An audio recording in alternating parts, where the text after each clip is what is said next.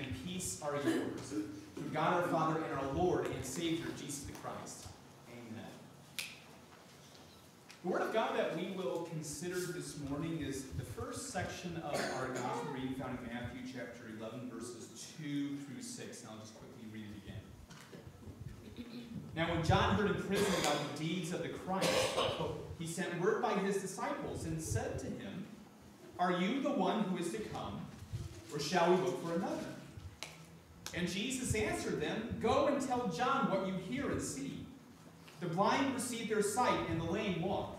Lepers are cleansed, and the deaf hear, and the dead are raised up, and the poor have good news preached to them. And blessed is the one who is not offended by me." This is the gospel of our Lord and Savior, Jesus Christ. We bow our heads in prayer. Lord Jesus, whenever our spiritual sight grows dim, cause the Holy Spirit to enlighten our minds and souls to see you, to know that you are our certain hope, and to love you all the more. In your name we pray this morning. Amen. Dear brothers and sisters, in Jesus Christ, our Savior and our Redeemer, the one who has come and the one who is yet promised to come in the future, there's an old Scottish Presbyterian tradition that I used to encounter in some very old churches in the deep south. In the pulpit, there was a plaque that was placed facing the preacher. Nobody else could see it. And all it said were these words: "Sir, we would see Jesus." That's what preaching is all about. That's ultimately what worship is all about, for us to see Jesus. And those words were stolen or taken from John chapter 12, when right during the Passover festival, there were some Greeks who were in the city of Jerusalem, and they approached Christ's disciples with those words: "Sir, we would see Jesus." And that plaque is meant as a reminder to the pastor, to the preacher, that it's not his job to puff himself up with wonderful rhetoric or to spin entertaining yards that entertain people for 15 minutes, 30 minutes, 45 minutes, God forbid, or something like that. Rather, the purpose is simply so that we can see Jesus in his word, because that's precisely what we need in good times and in bad. "Sir, we would see Jesus" was the prayer of those Greeks at the Passover festival right before Christ's Passion, but they also could have been John the Baptist's words as he was languishing in a prison cell, wondering what was going to be happening next, whether or not he would be freed, whether or not ultimately the chopping block would be his fate. He was trapped in a moment of darkness. And so he sent his disciples, his followers, to Jesus with a question: "Are you the one? Are you the one who is promised to come? Are you the one whom we should expect, or should we be looking for someone else?" Basically what he was saying: "Sir, we would see Jesus. Sir, we would see Christ." That was John's prayer. And that's our prayer too as Christians as we wait. Advent is a season of anticipation, of waiting for Christ to come in the first time in the manger, but then also focusing our attention on the fact that we are waiting for Christ to come a second time as well. John was seeking a word of hope. We as Christians seek that word as well. So let's hear about John, his request, and what Christ did in response. So as we take a look at Matthew chapter 11, we see that John the Baptist was in a very dark spot, literally and metaphorically. If you want the entire story after church, go open up your Bibles and take a look at Matthew chapter 14. It's actually quite a very interesting story. The king at that time was a gentleman loosely defined as King Herod Antipas. And he was the son of King Herod the Great, King Herod of Christmas infamy. And he was just as good of a person, or not so much, as his father was. And so he had this wonderful idea that he was going to have a relationship with his sister-in-law. And John the Baptist was a choice prophet of God who was called by God to proclaim his word both in comfort and in conviction. And so he went to King Herod, he exposed that relationship to the singeing light of God's law, and it went just as well as you might have expected. The king did not take it so well, and so he had John the Baptist arrested and thrown into prison. And we know that John would never leave that dungeon alive. And so there's very little wonder why John was despondent. The prison was dark. It was unsanitary. The meals were something less than scrumptious. And so that's the physical element. Physical element, it was not a pleasant experience. And then on top of that, there was also psychological torture that was going on because he knew the Herods. The Herods were notorious for their cruelty, for their brutality. And so he knew that as he's languishing in that prison cell, he likely would be Herod's next victim. So you have the physical element. There's the psychological element. Then there's also that spiritual element, because why is John there in the first place? Because he fulfilled God's calling. Because he spoke God's word of warning, God's word of law to the king, exposing his sin, calling him to repentance. And so all John did was follow what God had commanded him to do. And now he's in that dark, dank prison cell awaiting his ultimate fate. And so prison grated on John the Baptist in body and mind and soul, and it grated on him more and more and more. And so John had a question for his cousin Jesus. And we find it in verse 3 of our text. Are you the one who is to come, or shall we look for another? John's despair led to doubt, which is incredible when you think about everything that John had experienced and what he knew for a fact. The evangelist Luke tells us that when the Virgin Mary came to Elizabeth's door, Elizabeth being John the Baptist's mother, and said what the archangel Gabriel had told her, that the Savior of the world was going to be born, that was going to be her child. The preborn John the Baptist leapt in his womb for joy, knowing that that was his Savior too. As John grew older and he entered into his prophetic career, his prophetic calling, John confessed by the inspiration of the Holy Spirit that this is the Lamb of God, Jesus is, who takes away the sin of the world.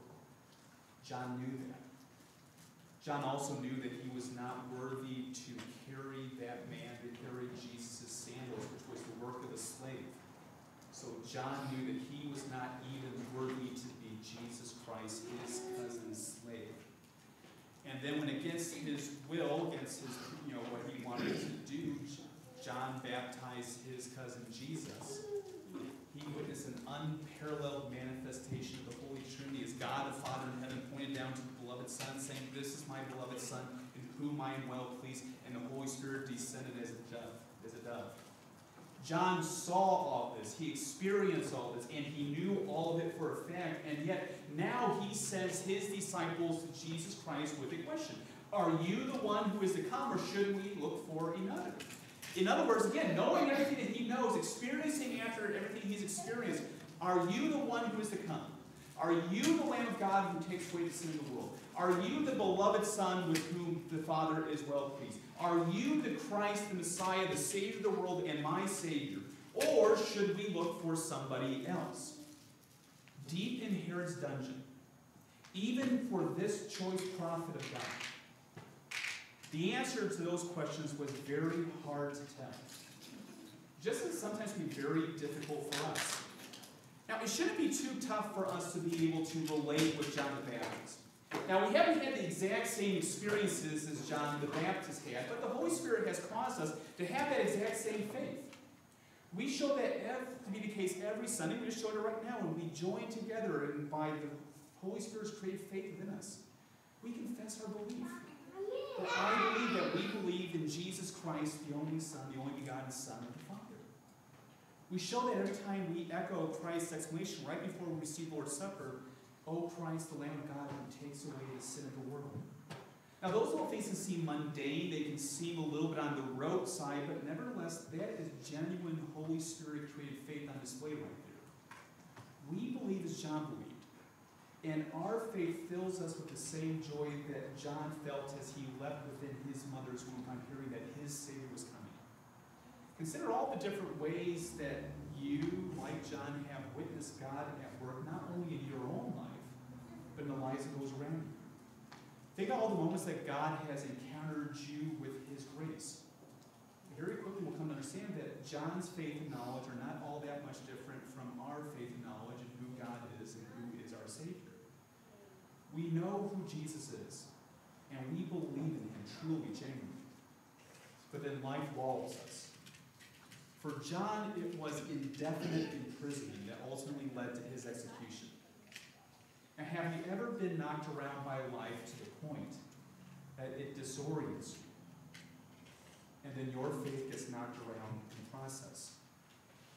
Has something ever caused your faith in Jesus as your Savior, as the Son of God, as the promised Messiah, as the center of your faith, and the lens through which you understand the entire world and your entire life, to waver? Now, a lot of times those sorts of experiences, those earth-shattering, faith-rocking experiences can be very, very private. So we don't necessarily tell the whole world about them, but especially here in Utah in the last few years, it's become more and more common and trendy to talk about those things, to record podcasts about those things, to write books about these things. And a lot of times we call them a faith crisis. A tragedy occurs, we witness injustice and evil, we wonder why that's the case, or we experience something that radically overturns our sense of reality. And then it all snowballs. We have question after question, we have experience after experience, and that snowball rolls down that hill, and then also then rolls our faith along with it. Our faith is hurt in the process. This story of John's imprisonment and questioning speaks to those sorts of situations. And there's two things I think that need to be said about this. First of all, for those of us who have had those experiences, or may yet have those experiences at some point later on in the future, this is a story that gives you and me hope. It reminds us that we are neither the first nor the last person whose faith rocks and rolls with the waves when storms hit. If it could happen to a prophet of God, then perhaps it's not so strange that every now and then our faith wavers as well. That's just simply a fact of the Christian life here in this fallen world. Whenever that happens to us, if that ever happens to us, we can find a fellow journeyman in John the Baptist. But secondly, and most importantly, John provides us with an example of how to react when the waves crash around our faith. A prophet shows God's path, and that's what John is doing here, even in the midst of his own deep despair and darkness. John's faith was fragile. It was almost at the breaking point. And so what does John do? He seeks Christ. He seeks a word of hope from his Savior. Now, he himself cannot do it. He's locked up in that dungeon cell, so therefore he sends his followers with that question, with that message of Jesus. Are you the one who is promised to come? Are you the one whom we should expect? Or should we be looking for somebody else? Now, importantly, he didn't deny his faith. He didn't retreat into the dark recesses of his mind. Rather, even in that moment of darkness, he still, at least in a glimmer, knew who Jesus was. He sent those messengers to Jesus with that question, seeking that word of hope. He sought a word of hope from the Word of God, and as always, the Word of God did not disappoint. Here's what the Word of God incarnate, Jesus Christ, told John. Go and tell John what you hear and see. The blind receive their sight, and the lame walk. Lepers are cleansed, and the deaf hear. And the dead are raised up, and the poor have good news preached to them. And blessed is the one who is not offended by me. Now, those words can seem very, very cryptic to our ears. This might be another occasion when we just wish Jesus would just say yes or no. Yes or no. Make it really simple. But what Jesus here is doing is something he does again and again and again. It was very common for Jewish rabbis, and Jesus does this as well, to combine different passages of Scripture to point you to the central message of God's Word. And that's what Jesus does here right now. He combines two sections from the prophet Isaiah. The first one is from Isaiah 35, verses 3 to 5. Strengthen the weak hands and make firm the feeble knees. Say to those who have an anxious heart, be strong, fear not. Behold, your God will come with vengeance, with the recompense of God. He will come and save you. And here's the section. Then the eyes of the blind shall be opened, and the ears of the deaf unstopped. Then shall the lame man leap like a deer, and the tongue of the mute sing for joy. That's the first passage. The second passage then is Isaiah 61, verse 1. The Spirit of the Lord God is upon me, because the Lord has anointed me to bring good news to the poor. He has sent me to bind up the brokenhearted, to proclaim liberty to the captives, and the opening of the prison to those who are bound. John seeks a word of hope, and Christ gives him that word of hope. John asks whether or not Jesus is the promised Christ, and then Jesus replies with God's word and to signs which confirm and strengthen John's faith that his cousin is indeed the promised Messiah. And brothers and sisters, Jesus does not do anything different with us. Whenever our faith is shaken, whenever we wonder, is this Christianity thing, is it real? Is it really worth it? Christ invites us to approach him and to seek a word of hope. He invites us to tread the path that was taken by his cousin John. John sought a word of hope from the Word of God, and that's what we do too. And Jesus always responds. Now, just like with John, Jesus doesn't get right in our face, jump up and down saying, yes, I'm the Christ, yes, I'm the Messiah, yes, I'm the troubleshooter to all of your problems. But rather what Jesus does is what exactly he did with John. He pointed to all the miracles that he performed during his public ministry, which were prophesied in the Old Testament to be a sign of Messiah's appearance. And then Jesus takes God's word for us, and he points us to his life, his death, and his resurrection. And then he applies them to our own situation in our lives. A couple examples. We feel desperately alone, and we approach him seeking a word of hope. Lord, are you the one who promised me that I would never be left, abandoned, or forsaken? Or should I look for somebody else? And then Jesus gives us that word of hope. He points us to the sign of the manger, and he says, I am Emmanuel. God with us, God with you. And I will never leave you nor forsake you. I became a man so that you would never ever be alone, so that I would be one with you in the hardships of life. We grieve a death when we approach him seeking a word of hope. Lord, are you the one who defeated death? Or should we look for another? And then Jesus points us to the empty tomb, and then he says, I am the resurrection and the life. He who believes in me shall not perish, but have everlasting life. I died on Good Friday so that death would lose its sting for all those who believe in me. And I was raised on Easter Sunday to reveal that death is not the end. We feel weighed down by guilt and regret, and then we wonder, Jesus, are you the one who promised to bring me forgiveness? Or should I be looking for somebody else? And then Jesus replies through a pastor's lips, I forgive you all of your sins now and always. We look around at all the injustice and evil out there and within us, and then we wonder, God, where are you in this all this? And then Jesus comes to us, he points us to his altar, and he says, here I am. Come and eat and drink. Feast on me and receive a foretaste of the new age to come, when all the former things have passed away. Whenever we are in the midst of darkness, Christ invites you and me to come to him and beg for a word of hope. And Jesus is never silent. Through his word, he points us to all the signs of his coming. He points us to his life, and his death, his resurrection, and all the signs that are yet to come. One of the wonderful things about the Christian faith is that it is so honest and so realistic. Nowhere does it say that your faith will never be tested. Nowhere does it say that our faith sometimes will not be stretched to the very breaking point. But Christ's promise to you today and always is that if you come to him with your burdens, seeking a word of hope, he will give it to you. And through his word, he will give you comfort. He'll give you the peace that surpasses all understanding. And there you will find rest for your soul. As Christ's gift to us now and always in his most holy name. And please receive your Lord's blessing. The peace of God which surpasses all understanding, keep and guard your hearts and minds in Christ Jesus. Amen. We continue by singing our offertory hymn,